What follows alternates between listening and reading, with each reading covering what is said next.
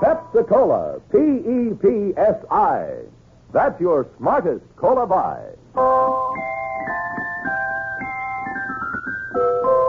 Pepsi-Cola presents Counterspy.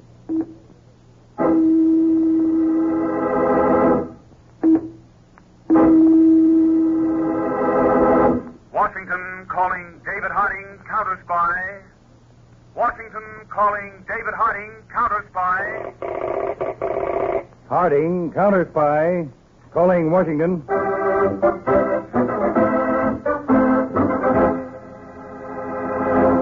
United States Counterspies, especially appointed to investigate and combat the enemies of our country, both at home and abroad. Tonight, the case of the fabulous formula, a thrilling counter-spy report to the American people. Brought to you each Tuesday and Thursday by delicious Pepsi-Cola. And now, another report to the American people. In your family's interest, listen to these findings, recently released by the United States Testing Company, Incorporated. After thorough and impartial tests, Pepsi-Cola proved of highest purity. Pepsi-Cola has more quick food energy and value, ounce for ounce, than any other leading nationally known cola. Yes, tested, compared against all other leading nationally known cola drinks, Pepsi-Cola won out. You get the best and twice as much in delicious Pepsi-Cola. And now to Counterspy.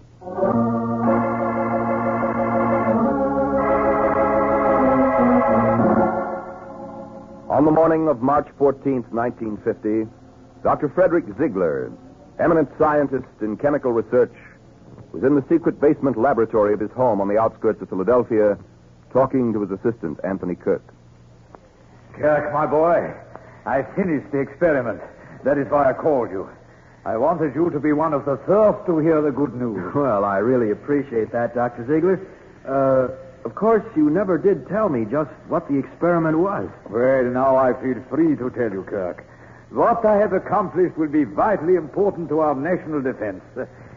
Come over here to the left table. All right. Just a moment till I unlock this door. Okay.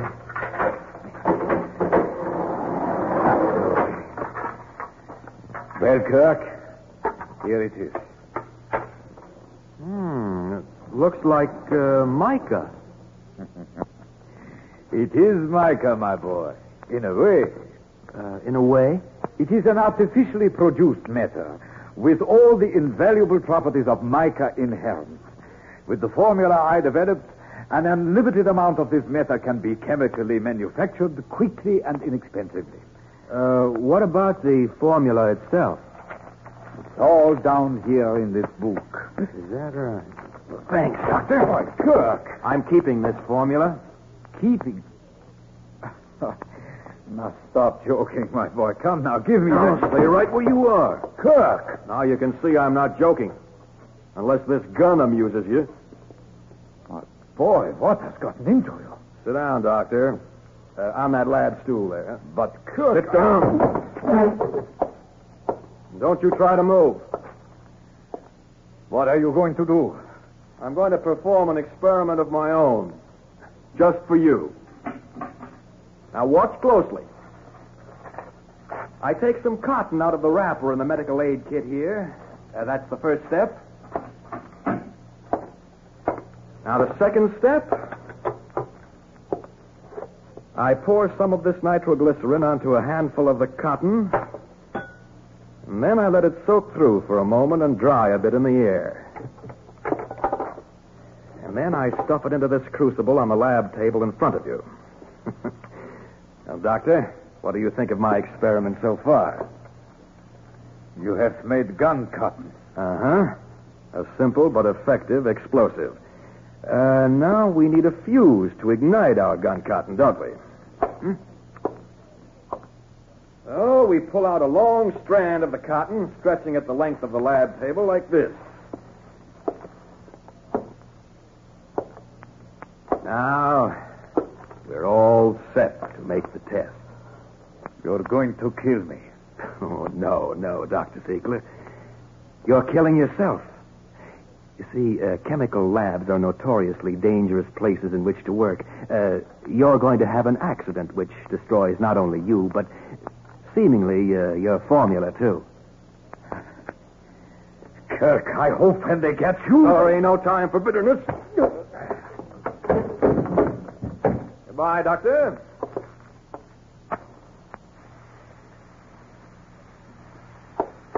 Thanks for everything.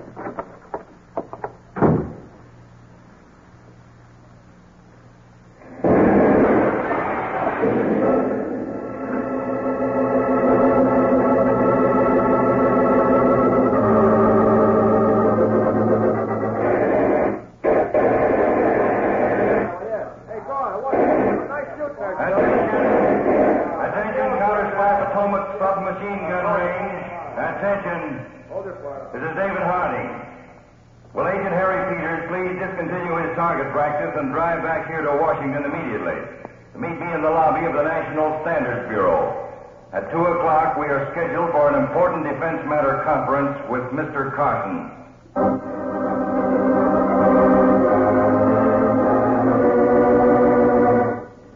Well, Rudolph, that's the whole story. The explosion went off just as I stepped out of the side door. Now, Kirk, you're sure about Dr. Ziegler's housekeeper, huh? Positive. Today is her day off. And you're also sure that the formula in these pages you gave me is complete? There's no mistake about that, Rudolph. Good. There's Freddie now. Yeah, wait a minute. I'll let him in. Come on in, Freddie. You. Well, nice work in getting that formula, Kirk, old chap. Thanks for the compliment, Freddie, but right now I'm more interested in getting paid off for my work and leaving Philly. I received a message from the contact. This note was delivered to me a half hour ago. Read it, Rudolph. Find the living symbol of an empire, and you'll discover it's educational and entertaining. Yes, those are the directions where to meet the contact, whoever he may be. What kind of a stupid kid's game is this? Freddie, you told Rudolph and me we'd get our share when we delivered the formula. Yes, when it's delivered to the contact. Well, I've been working a bit on this cryptogram. The living symbol of an empire. All right. The British Empire. The lion. Does that make sense? Yeah, let me see that again. Lion, educational and entertaining. Sure, the public library. No, you forget, old thing. It says living symbol. Those are stone lions. Now, look, I've done all the dirty work so far, and I want money for it, not puzzles. I want money. Hold on, Kirk. What now? Lions. Living symbols. Yes. Come along, you two. Where are we going, Freddie? Why, to the Lion House, Rudolph, old chap. The Lion House in the Park Zoo.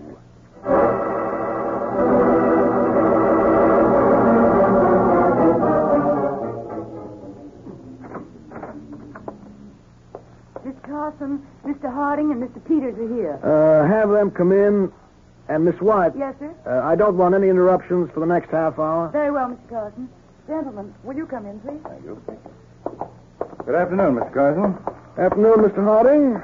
How are you, Mr. Peters? Fine, thank you. Please sit down, gentlemen. I had just sent for some lunch. Join me? No, thank you, but I would take a Pepsi-Cola. Make that two. Miss White, please add 2 Pepsis to my order. Yes, sir. Now, Mr. Harding, I've been keeping you informed about Dr. Frederick Ziegler of Philadelphia and his efforts to compound artificial mica. Yeah. Well, at last he has succeeded. Oh? Yes, I got a call from him early this morning. Well, that's wonderful news, Mr. Carson. Well, I suppose you'd like the counterspies to keep the doctor, his home, and his private laboratory under surveillance. Is that it? That's it exactly. Well, on the way upstairs here, I started to brief Peters on the importance of artificial mica. Mr. Carson, maybe you'd like to take the ball for me. Glad to. Mr. Peters, the Department of National Defense has a very special interest in mica. Yes, Mr. Harding got that far. It's used in radar and radio apparatus. A very strategic material for such equipment, and our supply of it in its natural state could be readily cut off. Mm-hmm. Last year, the United States used 10,000 tons of mica, and all but 135 tons came from abroad. Then Dr. Ziegler's really got something there. Yes, he most certainly has. Now we'll be supplied with mica in unlimited quantity. Pardon me. Miss White, didn't I tell you I wanted no interruption? I'm sorry, sir, but this is very important. It's about Dr. Ziegler. He's dead. What?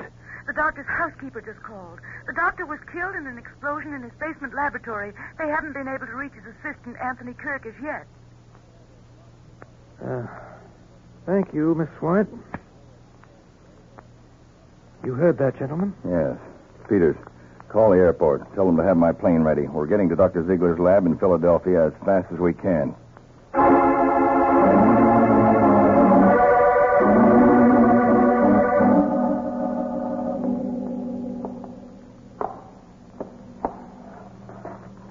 Nasty, huh, Dave?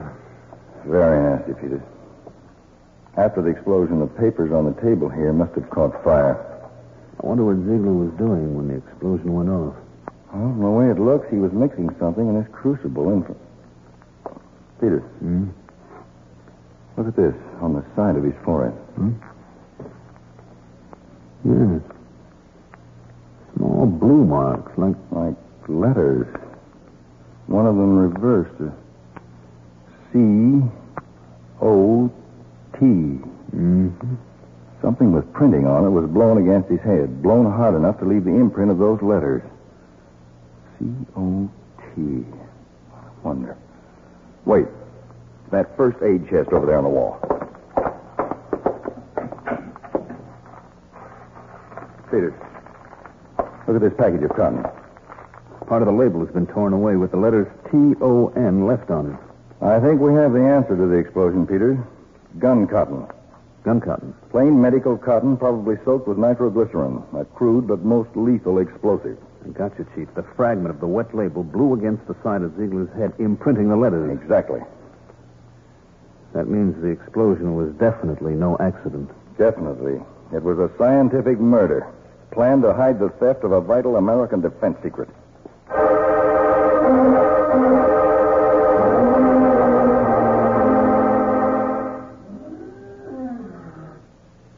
Fly in the house. Rudolph, if I'd known after a year of being cooped up with a nutty old scientist, I'd be playing games in the dark in the park zoo. Easy does it, Kirk, old boy. Look, Friday, I don't go for this waiting any more than Kirk.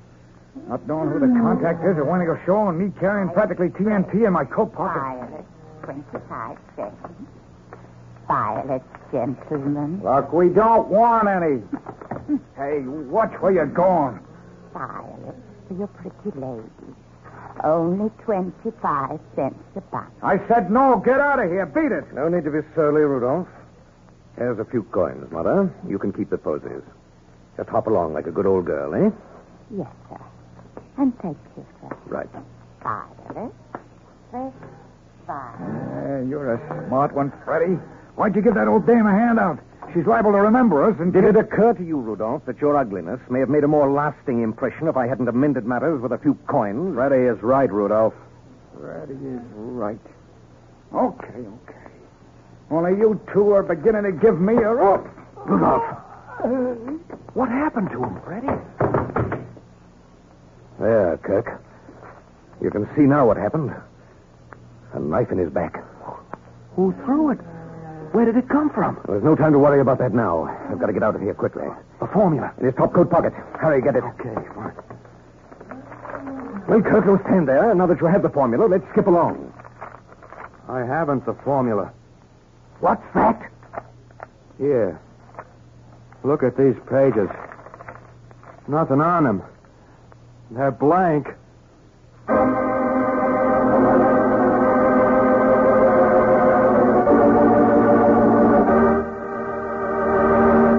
In a moment, back to Counterspy, presented by delicious Pepsi-Cola. Pepsi-Cola, hit the spot.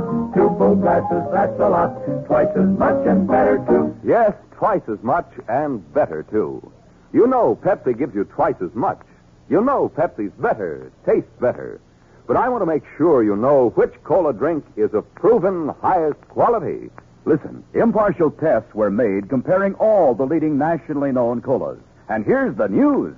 Delicious Pepsi was rated tops for quick food energy and honest-to-goodness value, ounce for ounce. Yes, more value and quick food energy in every tasty sip of Pepsi.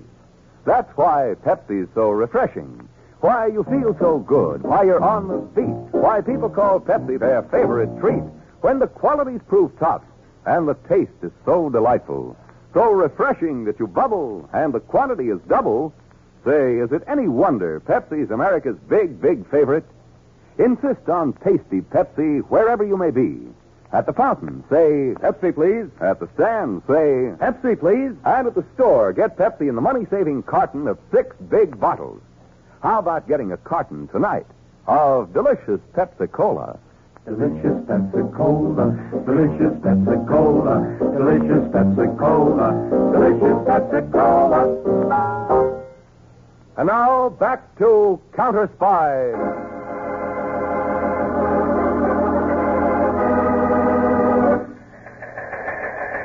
Attention all counterspies in Philadelphia sector. Blue alert. Repeat, blue alert. This is David Harding. Wanted, Anthony Kirk, for the murder of Dr. Frederick Ziegler and the theft of a vital national defense secret. Warning, proceed with caution. Kirk is probably armed and will fire to avoid capture. This man must be apprehended, dead or alive.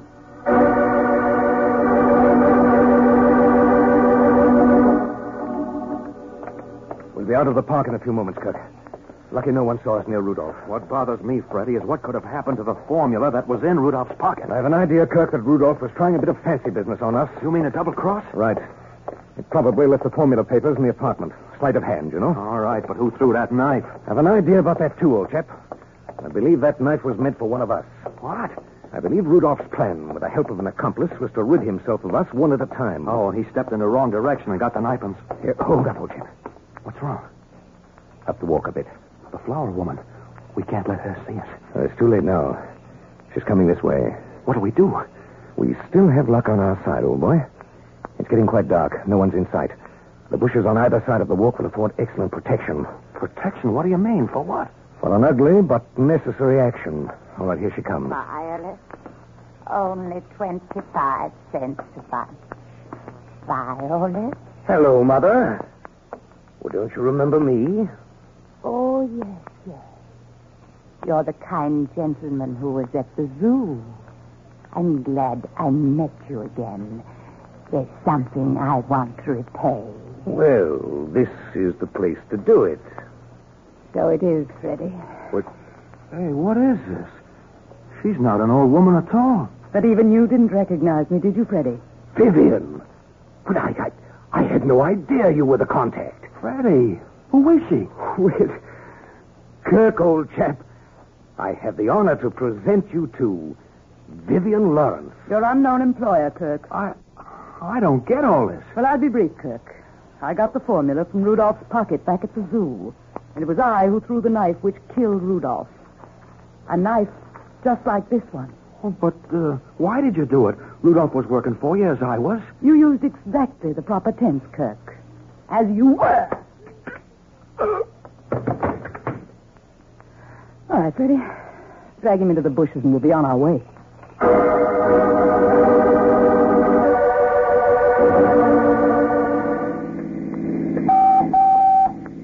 Peters calling Mr. Harding in car C7. Harding, go ahead, Peters.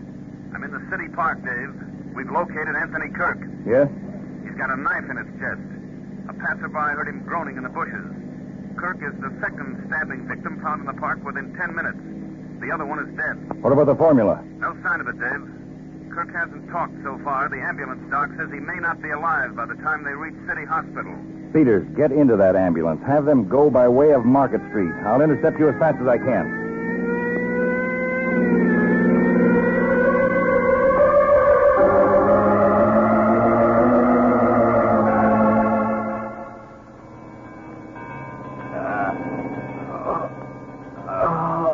Kirk, here's Mr. Harding, Chief of the United States Counterspies. I want you to listen to what he says. Kirk, you're dying. Talking now, telling the truth, can only help. The doctor said you have perhaps 5 minutes at the outside. 5 minutes? It's your last chance to do one decent thing, Kirk. You did kill Dr. Ziegler. I killed him. And you stole the mica formula. Yes. Where is it? She has it Go ahead, Kirk. She. Who is she? Her name, Kirk. Name? Try, Kirk. Try. Vivian Lawrence. He's dead. Vivian Lawrence. Familiar to you, Peters? Sure is, Dave. We had plenty of trouble with that dame before Pearl Harbor when she was poking around over here for the Tin Caesars. The cleverest operator in the business. You'd say that again. Clever enough to get back into this country without detection. Yes, and clever enough to get out and sell that formula to the highest bidder, unless we work as we've never worked before.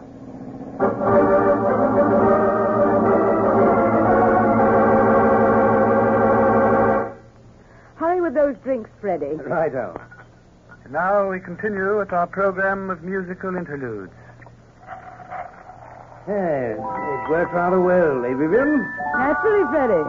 Everything I plan works well.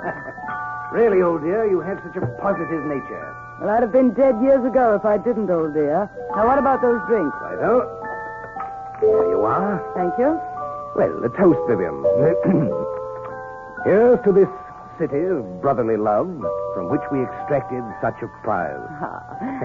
To Philadelphia, Freddie.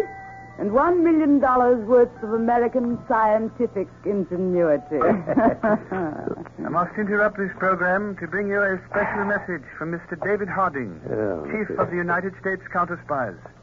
Mr. Harding. What could that dull soul Thank like you. to say? I'll change the station. No, wait. Let it alone. Good evening.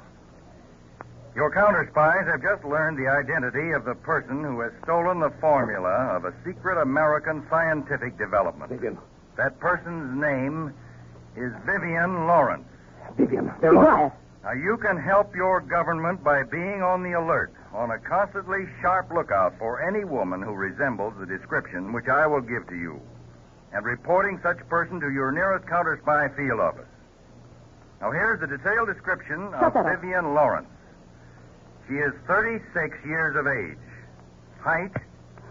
We'll get out of this city. Yes, but where will we go? What do we do? I've found ways out before, and I'll find one now.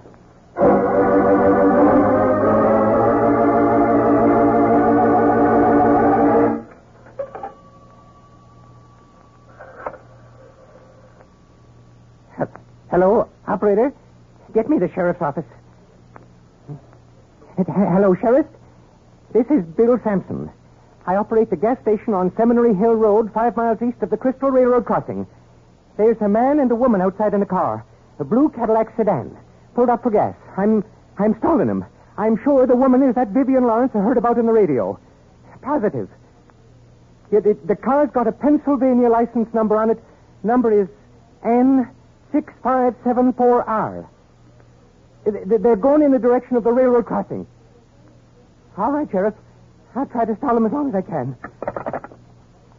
Now, will you let me alone, lady? I did what you told me. You won't shoot that gun, will you, lady? You'll go away and let me alone.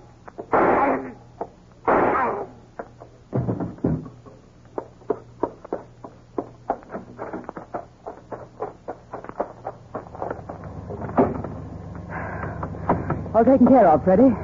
Step on it.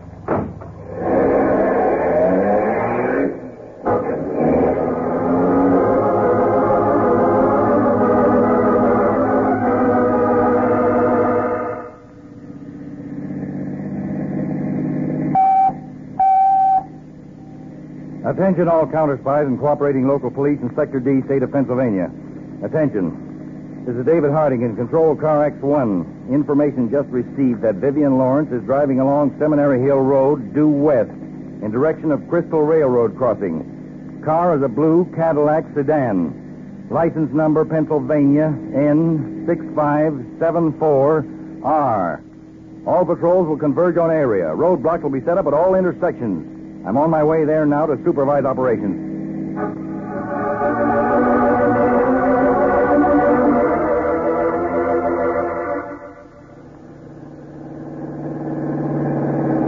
Vivian, I still don't see why you purposely put the bobbies on us. Freddie, I'm getting out of this present difficulty, and I'm just making sure. They'll be swarming along this road at any moment. Just as I planned they should. Well, it all sounds balmy to me.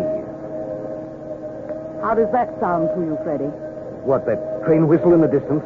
That train is going to be my ticket to sure escape. Don't stop. But there's a railroad crossing ahead. Never mind that warning signal. Drive up on the crossing and park. But the train's coming. Yes, in exactly 1 minute it will round the curve before the crossing. I've calculated everything down to the last second. Oh, I've got you, old girl. The police know this car and the license number. They'll believe, if only at first, that we were killed in the crash, thus giving us time to escape. Am I correct? Correct, Freddie. Except for one detail. You will die in the crash. What? Don't move. I have this gun pointed right at you. Vivian. Sorry, Freddie. But you'll serve my purpose better in death. No, see here, old thing. You wouldn't play a trick like that on Freddie. After all... Just to prove how wrong you are. Vivian. Let go of me. No. You're staying here with Go me. my arm. The train will be here. The joke's on you, old girl. Let go. No.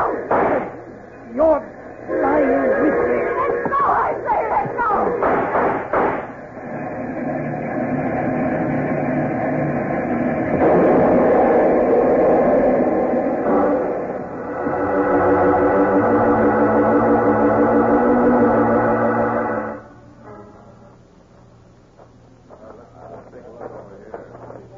The boys have given me the preliminary reports, Mr. Harding. Everything checked, Peters? Well, the car is splattered all over, but it was definitely a blue Cadillac sedan. Yeah? The license plate was found, too. I wonder just how it happened, Peters. Well, I guess they tried to race the train to the crossing. If that was it, they certainly lost that race. Anyway, Dave, the government will be spared the expense of bringing Vivian Lawrence to trial. Well, Vivian Lawrence may be dead, Peters, but the important thing now is to have our men keep searching this area for the formula. Once that's found, we can mark the file on this case closed.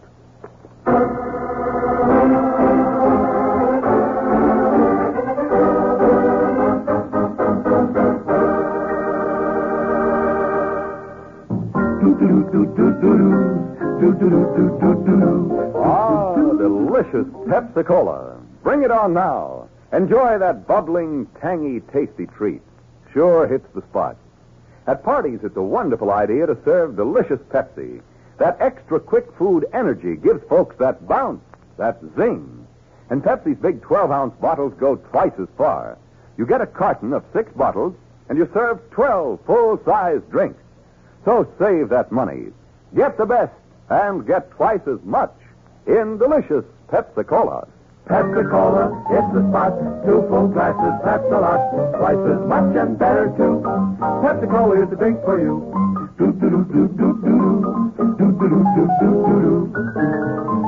That's it. Delicious Pepsi-Cola. Tune in every Tuesday and Thursday, same time, same station, to Counterspy. Listen on Thursday for more facts in the exciting case of the fabulous formula. After the train wreck had been thoroughly investigated, we found our triumph had been short-lived. Your Counterspy discovered something which started the search for the fabulous formula all over again and led us to a serpent in a box. Listen on Thursday for More facts in the case of the fabulous formula on Counterspy.